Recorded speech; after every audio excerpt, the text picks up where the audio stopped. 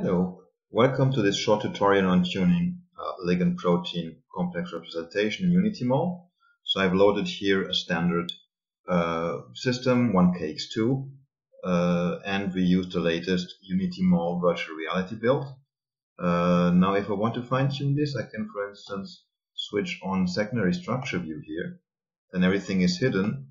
Now if I unhide with this button here and open the renderer panel, I can selectively hide again and then choose, for instance, here the heme residue and unhide this one selectively so that I can see the heme in its environment. You could also then, for instance, give it some different aspect.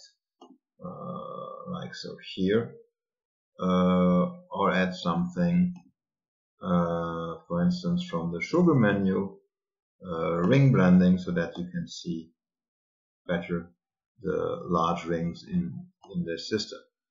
Or you can of course switch the metaphor, for instance, to Van der Waals if you like that one, or any other representation. Okay, and that's it on how to customize ligand-protein complex view.